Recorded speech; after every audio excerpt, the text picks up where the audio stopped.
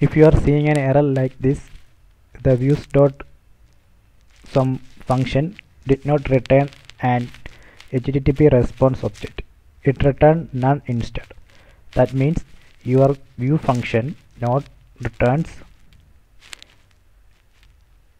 HTTP response object. So in order to fix this one, what you have to do is go to your view function. So here actually it returns none. So that's why we are getting this error. So instead of returns none, we have to return HTTP response object. So we can download, we can import HTTP response object from Django.http.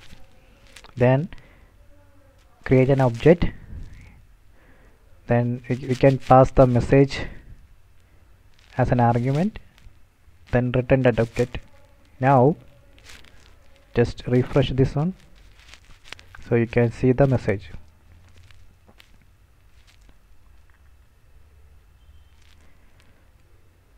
So if you comment that line and refresh, you can see that error again. So we have to return an HTTP response object from the view function.